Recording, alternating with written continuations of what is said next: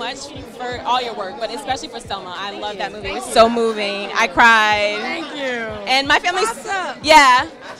Bossip loves you. I love Bossip. Is it good that I love Bossip? Yes. Okay. Because some of the things I'm like, is this progressing my?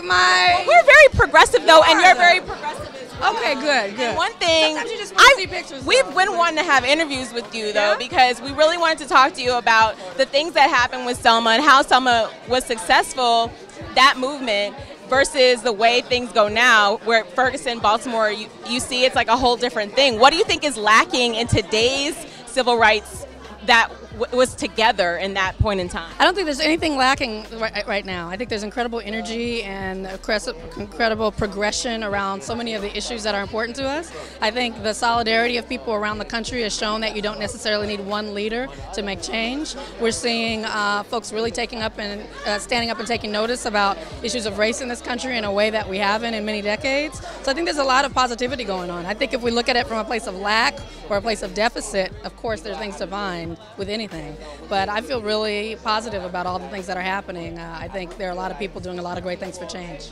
Now, I've been seeing your name in the headlines. There's some speculation. Okay, there's some speculation that you may direct a Marvel superhero film. Yes. How close are you to any other?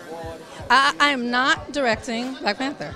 Okay, you're not directing. I am not directing. I'm just sharing that on the. I thought people knew, but apparently they didn't. So this is the first time I guess I'm saying it on camera. But I think that exclusive. Well, she's like exclusive. But no, I think it's a fantastic character. It was a great possibility to explore. The Marvel people were very nice to call me in and ask me if I was interested, and we had a lot of talks and a lot of meetings, and ultimately the story that they're trying to tell is different than the one I would want to tell.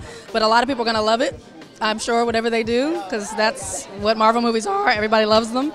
So I'll be the first in line to check it out. You look amazing. Thank you. Now, obviously, we showcased some rockin' bodies on Bossip. What do you do to keep in shape? Oh my gosh, I am not a rocking body. Oh no. Girlfriend, the cakes. Yeah. Spectacular. This is called Spanx. What do you do to work out? I put the Spanx on one leg at a time. That's about it. Nice to see you. All right. Great talking to you. So.